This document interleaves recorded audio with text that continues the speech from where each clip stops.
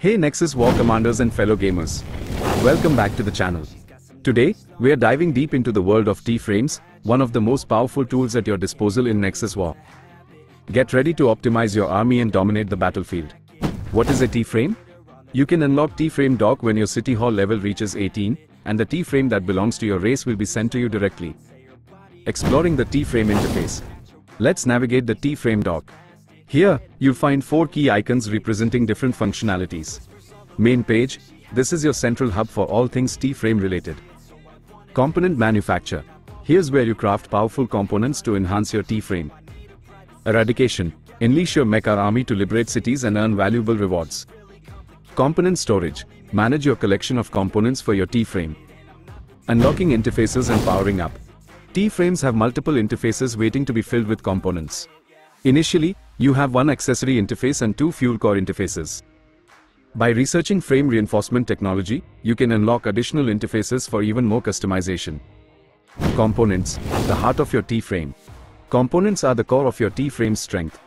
They can be categorized into 2 main types. Fuel core components, these enhance your troops' stats and abilities. Accessory components, each accessory boasts a unique skill that can significantly impact your battle strategy. Boosting T-frame technology.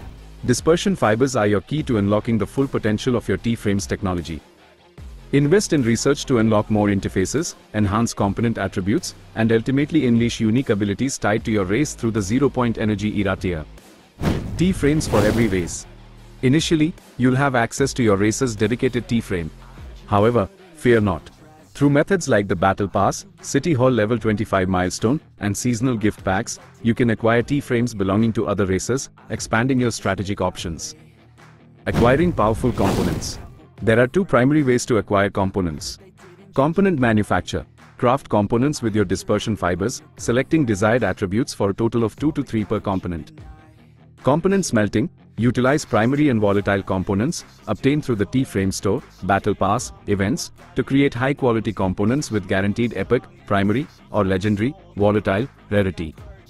Eradication. Reap the rewards of liberation.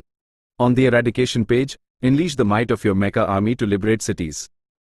These conquests grant you valuable rewards like T-codes, talec, and dispersion fibers, further fueling your T-frame development. Manage your component arsenal. Successfully crafted components are stored in the component storage. Here, you can view, sell, and even synthesize your modules into complete components.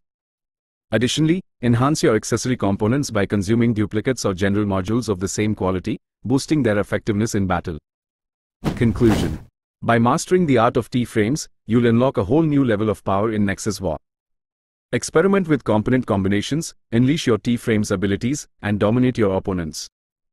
Don't forget to like and subscribe for more in-depth Nexus War guides. See you on the battlefield, Commanders.